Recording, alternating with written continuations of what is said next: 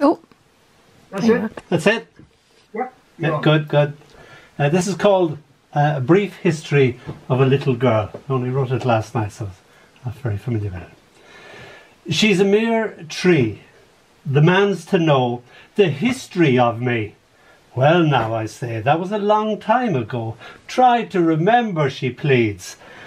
I remember when you first came out of your shell, hatched into a lovely little girl. You were my duckling. Everywhere I went, there you were. I could hear you cry even before you cried. You made me a good daddy mummy. Your dreams staining the blue pillow with golden curls. Every night the moon would come to our window just to take a peep at you. One day your name perched upon you and never flew off again. You were a fairy story I had never heard before and wanted to hear more. Once when you fell, you hit the road. Naughty road for falling me. No, I never, she squeals. Oh yes, you did, I tickle.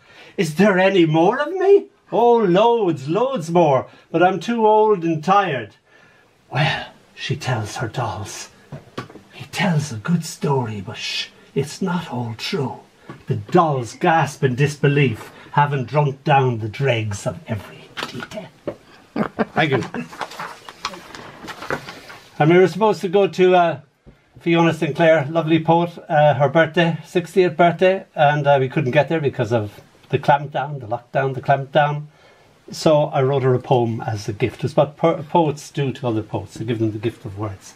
So this is called To See the Pacific in a Puddle.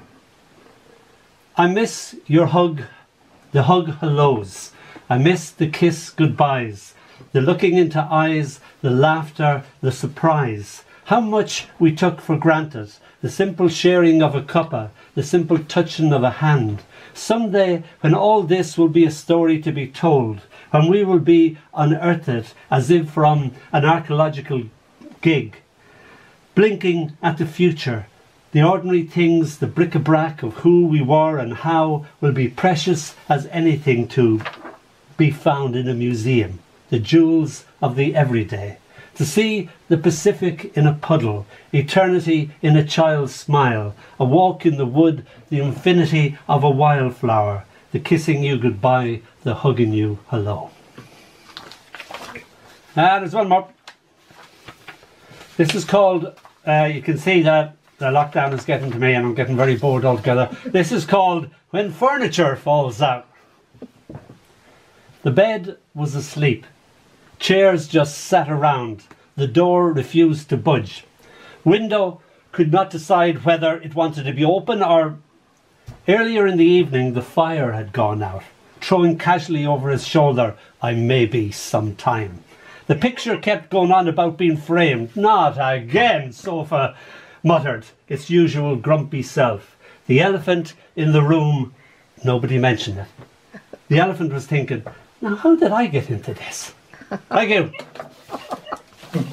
Oh dear.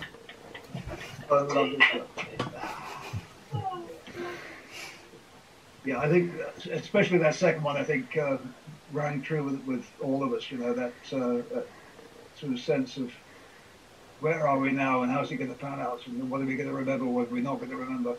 And the little, I like little glancing references to Blake on the way through as well. I like yes. Right.